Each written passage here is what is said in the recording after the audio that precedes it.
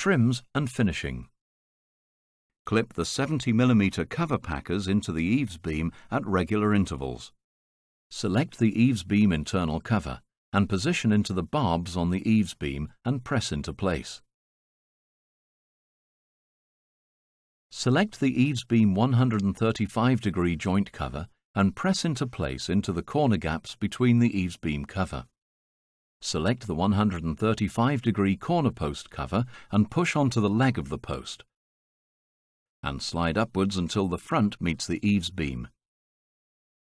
Select the 90-degree corner post cover and push onto the leg of the post, and slide upwards until the front meets the eaves beam.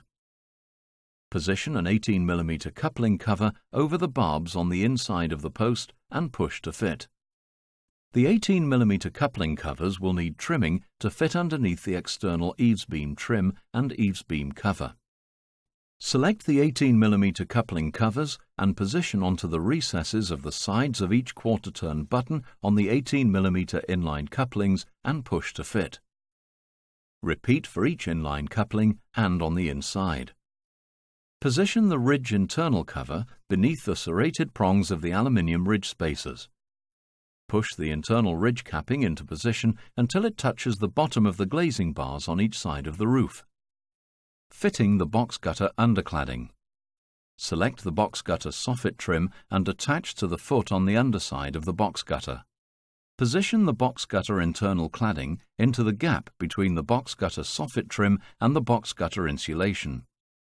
When in position, push the eaves beam internal cover into position.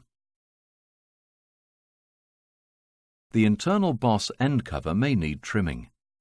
Bring it up to the boss end so that the end cover will fit tight against the rear face of the end boss.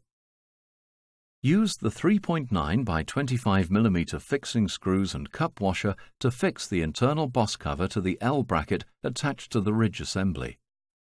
Press the plastic screw cover in place. Fit the handles to all opening sashes using the 5 by 20mm handle screws. Attach the sill end caps at the door using a bead of silicone.